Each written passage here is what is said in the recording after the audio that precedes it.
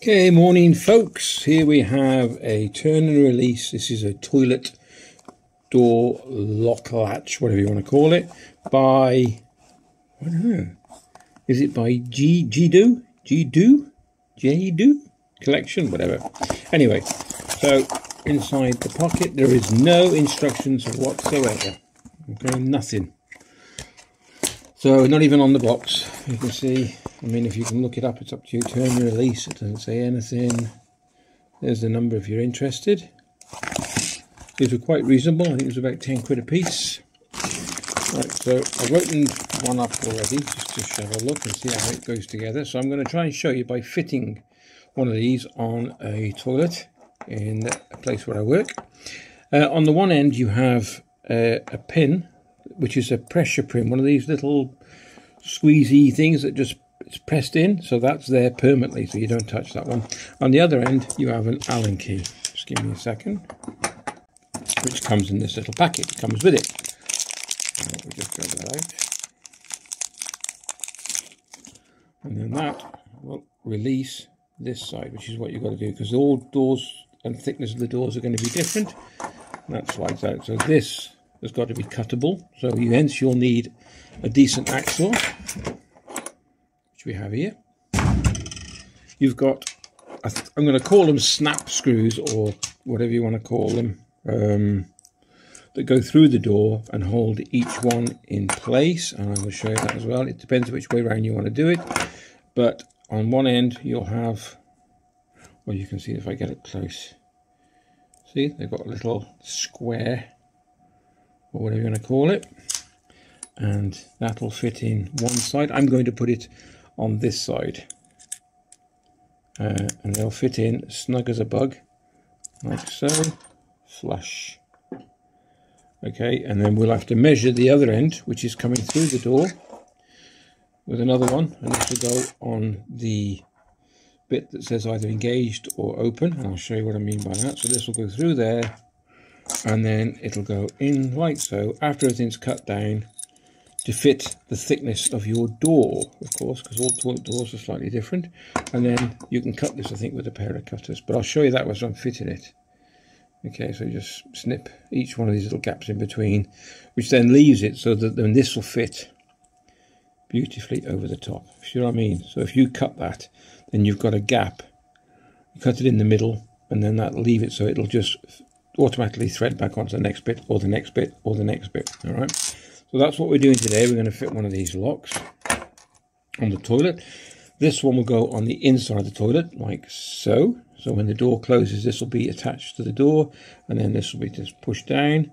And as it pushes down, it'll engage this one, which will say, because this is fixed, this thing is fixed to this bit here. We have to have a penny lock on the other side in case of anything else or emergency.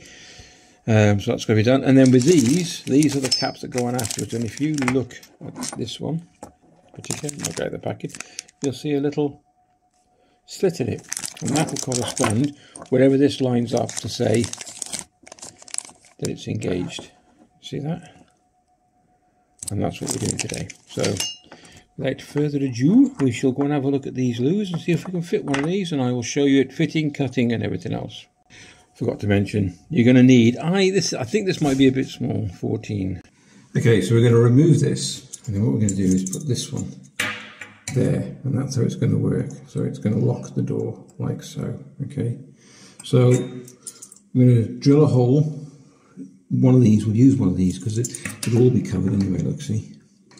So I'm going to probably pick that one, and then I'm going to drill with that 14mm bit through there. So it just don't go all the way through. Well, it doesn't matter really.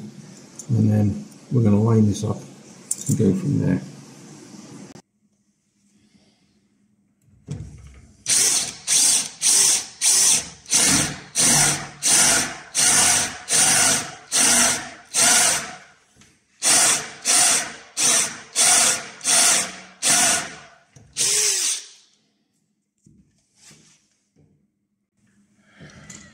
Okay, looks like it's going to have to be, come around that way, it's not going to fit, it's going to have to be a 15 or a 16. So I've gone all the way through with a 16mm spade end. A little bit of awkward angle, but so I put that in there, which is, this is the bit that moves. Put on there, and now I'm going to mark this roughly, so I know it'll fit inside here.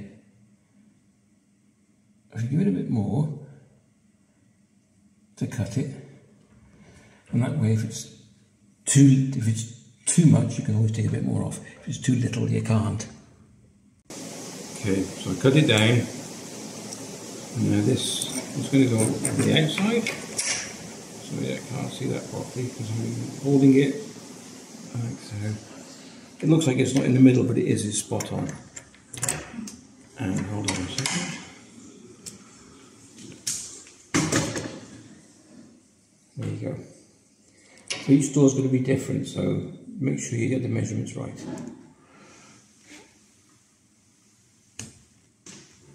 Right.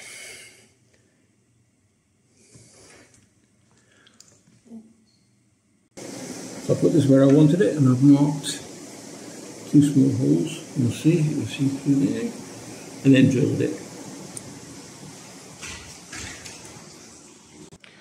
So I've popped that into there, which goes into, if you can look in, the hex or 50p piece shaped. And the other one I've pre-drilled, which will go, I can go down a bit. I can move that. And then I think, if I'm right, if I just cut in here with a pair of snips, at the very first one, we should fit fine. There's that. So the 2 small threaded bolts that go through with the hexagon on each end, I had to cut down quite small, a lot smaller than this to fit. And then you just put them through, so I didn't show you doing that. And then I put one at the top, one at the bottom. You're better off drilling the whole thing first and putting maybe 1 screw in somewhere else and then putting the other 2 in. And yeah, then it works a treat. There we go. So you line this hole up when it says locked, and then when it's unlocked. That's it. If you enjoyed the vid, give it a thumbs up and a like, that would be great.